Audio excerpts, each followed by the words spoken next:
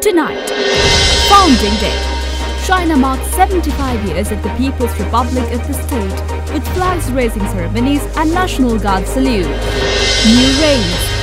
Ishiba formally voted in by Parliament as Japan's Prime Minister following his victory in one of the closest ever leadership races of the LDP.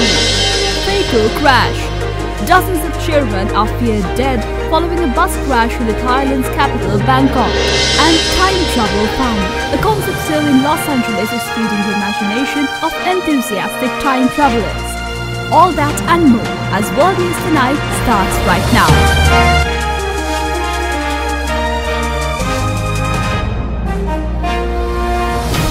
This is Derana World News Tonight. A very good evening and thank you for joining us on World News Tonight. With the latest updates across the globe for this Tuesday, I'm Marsha Fernando.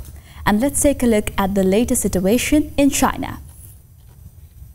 A grand flag-raising ceremony was held at the Tiananmen Square in Beijing this morning to mark the 75th founding anniversary of the People's Republic of China.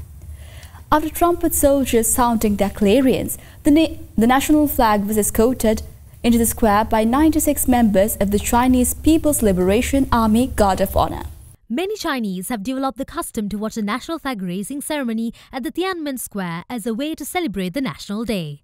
Thousands of spectators from all over the country gathered at the square, waiting for hours to witness the exciting moment.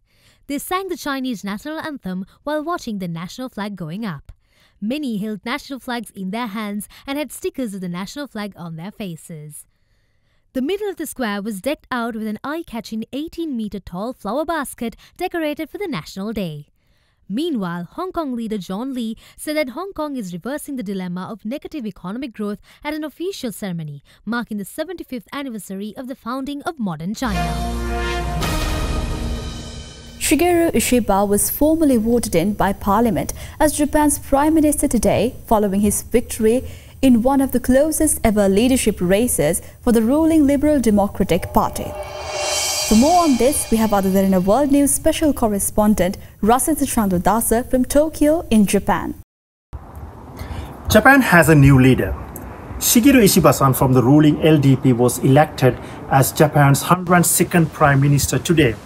Ishiba having won the LDP leadership election by narrowly edging out crowd favorite Takaichi-san a few days ago, was officially announced as the new Prime Minister in an extraordinary parliamentarian session today. So this is a very extraordinary achievement by someone like Shigeru Ishiba-san. Ishiba-san first ran for the leadership election. He wanted to be the Prime Minister in 2012, but he was narrowly edged out by ex-Prime Minister Abe. Then he tried 2 more times to win the leading LDP leadership election. But having failed all these times, his luck finally worked and he finally achieved his long-lasting dream of leading LDP as well as leading Japan. Interestingly, even before he announced as a Prime Minister, he already declared that he will have a snap election by the end of October, and most would think that would be October 27th. So the actual tenure of Ishiba-san would be very short, less than a month. But he has a high chance of winning the next election.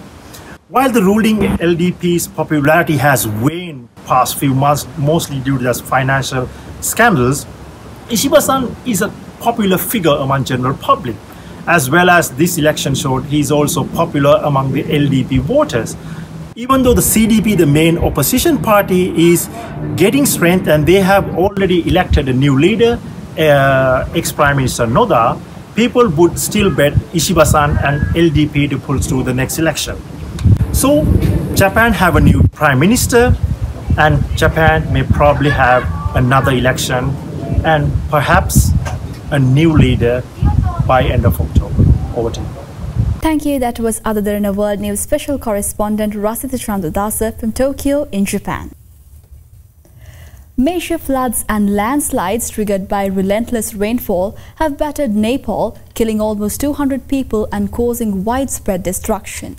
Officials reported that the death toll from the monsoon floods and landslides have risen across the Himalayan nation, with over 30 people still missing and many others injured. In central Nepal, a big rescue operation is underway.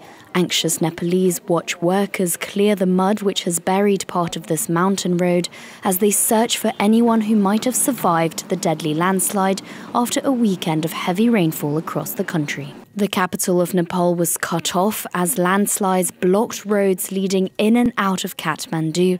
At least 3 buses stuck in traffic were buried on a highway south of the city, killing dozens. In the city centre, local vendors clean up what remains of their businesses after the Bagmati River flowing through Kathmandu broke its banks, damaging shops located nearby. The southern part of Kathmandu was hit particularly hard by flooding, with many residents evacuated on rafts or wading through waist-deep water. As the weather has calmed down and authorities have stepped up their rescue and recovery operations, the Nepalese government announced temporary shelters would be built for those who lost their homes and financial aid given to the families of those killed. Schools will close across the country at least for the next 3 days. A bus carrying dozens of primary school children has crashed and caught fire just outside the Thai capital of Bangkok.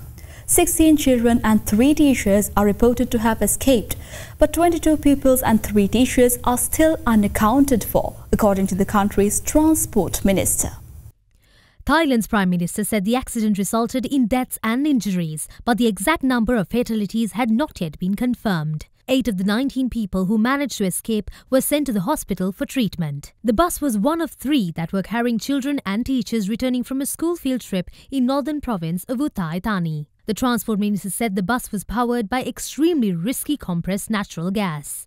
Thailand's Prime Minister, meanwhile, has ordered ministers to visit the scene. Pialak Thinkau, who was leading the search, said the bodies of those killed were so badly burned it was hard to identify them. The bus was travelling on a highway into Bangkok where a tyre burst, sending it crashing into a barrier. Stone-throwing protesters in Pakistan's southern city of Karachi clashed with the police who stopped them from reaching the US consulate during demonstrations over Israel's killing of Hezbollah leader Syed Hassan Nasrallah. Protesters chanted "Death to America" while carrying Hezbollah flags and posters of Nasrallah. Police said 7 officers were injured and receiving treatment in hospitals from stones thrown by protesters, adding that protesters had tried to reach areas beyond cordons agreed upon with organizers in advance. A police spokesman said authorities would register criminal cases against protesters who acted violently. Pro-Iran Shiite religious political party Majlis Wahatul Muslimin had organized a rally of around 3,000 people in the country's most populous city. Sunni Muslims in Pakistan's Lahore and Islamabad also marched on the streets and performed symbolic funeral prayers for Nasrallah. Shifting our focus to the Middle East now, it appears that Israel has launched its widely expected ground offensive in Lebanon after weeks of escalating tensions in the region. The Israeli military says it has begun a limited ground operation early today, targeting Hezbollah in the southern Lebanon. Loud explosions were reported across Beirut, Lebanon's capital, early Tuesday, as the Israeli military announced the start of targeted ground raids. In a statement released on Tuesday, the military indicated that the Israel Defense Forces had begun limited, localized and targeted ground raids against Hezbollah positions in the southern Lebanon border area. According to Israel, the operation, dubbed Northern Arrows, is focused on targets in villages near the border that pose an immediate threat to northern Israel. The Lebanese militant group on Monday vowed to continue its fight against Israel, pledging support for the Palestinians and asserting that its forces are prepared for a ground engagement if Israeli troops enter by land. This statement comes in the wake of Israel's recent airstrike in Beirut that killed Hezbollah leader Hassan Nasrallah and other senior figures. Amid the escalating tensions between Israel and Hezbollah, Israel's attack on Lebanon have killed over 1,000 people in the past 2 weeks. According to the Lebanese Prime Minister, these attacks have also displaced more than 1 million people in Lebanon. Israeli officials have stated that the ground assault will not lead to a long-term occupation. However, it remains unclear how deep the operations will go or how long they are expected to last. Let's take a short commercial break. More world news right after this.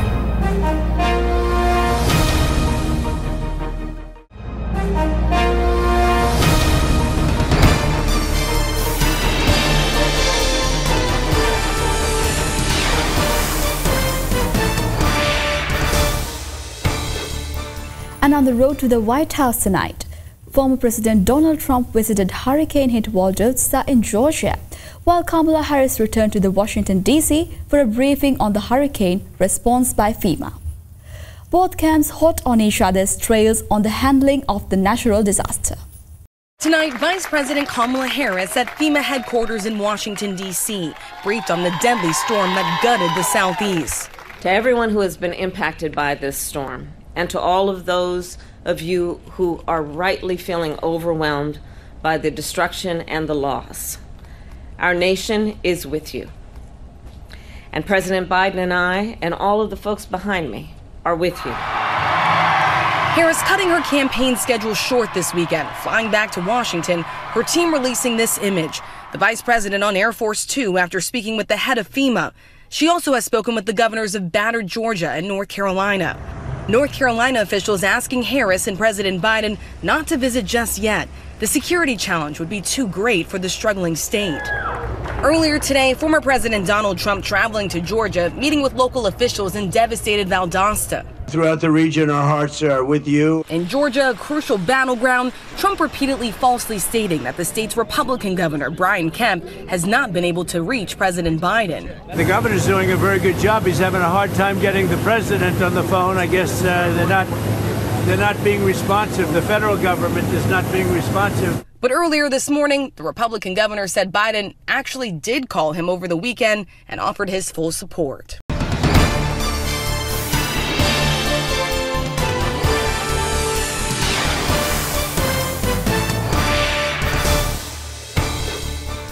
U.S. officials reported more than 100 deaths across a half a dozen states due to the Helene, the powerful storm that was a major hurricane when it slammed into Florida's Big Bend region before cutting a destructive path through Georgia and into the Carolinas.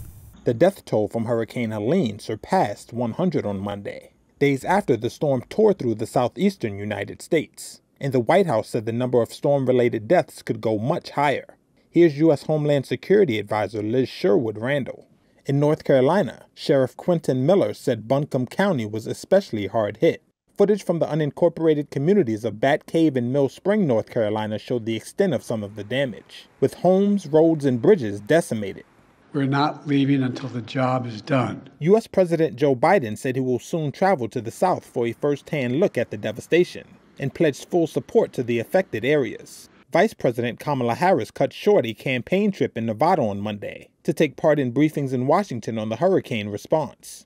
Meanwhile, Republican presidential candidate Donald Trump visited Valdosta, Georgia, where he said he spoke to billionaire Elon Musk about getting Starlink internet access to affected areas. Later, the White House said dozens of Starlink satellite systems were in use in North Carolina, with over 100 more in transit to other areas, after Trump falsely claimed that the systems had not been deployed yet. Close to 2 million homes and businesses across the Southeast remained without power on Monday, according to PowerOutage.us. Production will remain suspended indefinitely at a Tata Electronics plant in southern India that makes Apple iPhone components after a weekend fire. Production at Tata Electronics iPhone plant in southern India will remain halted indefinitely after a weekend fire. That was according to Indian officials on Monday, and the cause of the blaze is still unknown. A Saturday fire at the Tamil Nadu plant injured 10 and halted production, affecting Apple's iPhone supply chain as it looks to grow in India. The tech giant hasn't commented on the incident, while Tata said the cause of the fire is being investigated and safety protocols protected its employees. On Monday, rescue teams were still clearing debris, and inspections were difficult due to the heavy damage. The plant produces key iPhone components, while an adjoining building is expected to start assembling the phones by year-end. The condition of that building remained unclear. Tata Electronics is part of the $165 billion Tata Group and is a major Apple supplier in India, alongside Taiwan's Foxconn. Austria entered uncharted territory after the far-right scored a historical national election win, with the parties facing an uphill task to form a new government. The far-right Freedom Party under Herbert Kickl has rapidly regained ground lost in the string of corruption scandals, winning 28.8% in the Sunday's vote, according to preliminary projections. Ist ein Mensch, some branding anti-Nazi banners, dozens of protesters gathered outside the Vienna Parliament building after Sunday's general election, which saw the far-right Freedom Party secure an unprecedented victory. Austria's Freedom Party has bounced back from the Ibizagate scandal in 2019 that saw the then Vice-Chancellor and Freedom Party leader, Heinz-Christian Strache, resign. Taking the reins of the party in 2021, Herbert Kickl has tapped into concerns about immigration in Austria and has capitalised on anger at the government's response to the COVID pandemic. His party is critical of Islam and it's pushing for tougher laws on asylum seekers. Kickl is also against giving aid to Ukraine. He wants sanctions against Russia to be lifted, arguing that they harm Austria more than Moscow. Only the conservative Austrian People's Party, the OVP, has offered any suggestion it could work with the FPO, but has insisted it is unwilling to do so with Kickl. If Kickl fails to ally with another party, this could end the FPO's aspirations to govern and enable a coalition of more moderate parties. The US National Transportation Safety Board said more than 40 foreign operations of Boeing 737 airplanes may be using planes with rudder components that could pose safety risks. US watchdogs say foreign airlines may be using Boeing 737 jets with faulty parts that could pose a safety risk.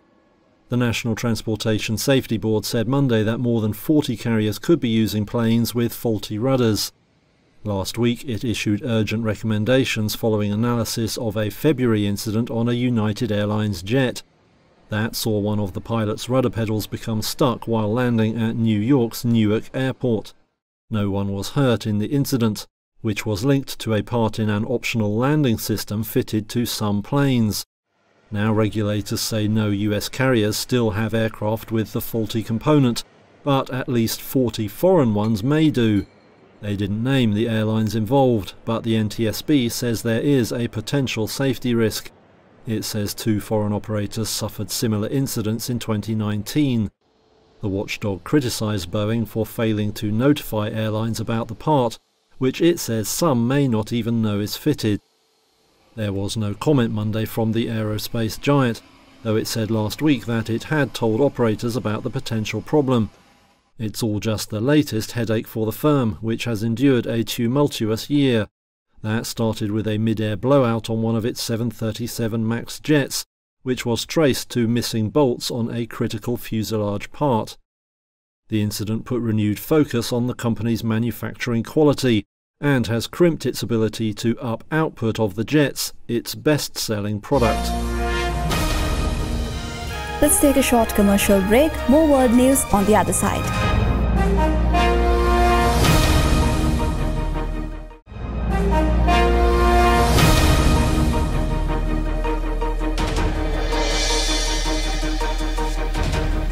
And finally tonight, a concept store in Los Angeles is feeding the imagination of enthusiastic time travelers. The convenience store offering dinosaur eggs to futuristic gadgets is also a creative hub aimed at nurturing future writers. Many of us only think about time travel, but a store in Los Angeles is feeding the imagination. The Echo Park Time Travel Mart has historic and futuristic merchandise. Whether you're in the market for dinosaur eggs or you want to make a phone call to the future, a trip here can help you imagine yourself in any time period. But there's something bigger going on behind the scenes. So we come through here, this is our wormhole. The back door transports you to a new space, a place that wants to cultivate the writers of tomorrow. 826 LA is a nonprofit that provides free creative writing programs for students. Juliana Hernandez, who's now 18, says the organization helped her grow as a writer. She's one of many student authors who have had their work published through the program. This is the last book that I did my senior year of high school. It's a book about food. Money earned from the Time Travel Mart helps fund the writing program, which works with about 6,000 students a year. It makes sense. After all, for now, time travel only exists because of writers. And with that, we mark the end of today's bulletin. We will see you again tomorrow with the latest updates across the globe. Stay tuned as Sanovi Mudan Naika will join you next with the Nightly Business Report. Until then,